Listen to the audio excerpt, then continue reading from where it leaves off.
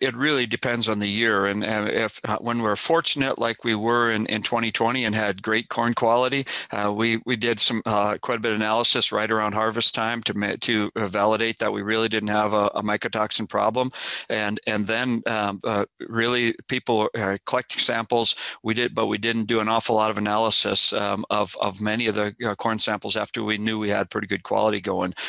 This year, you're right, the drought has me worried about.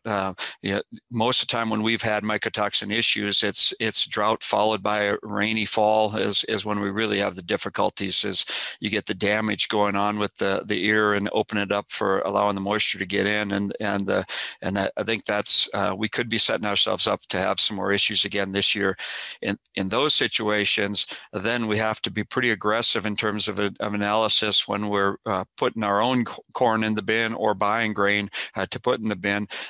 And looking at for whatever mycotoxin is the major one that's been our concern, and that depends on the region of the country. For us here in the U.S., most of the corn belt, vomitoxin is probably the primary one, and certainly zearalenone can be an issue.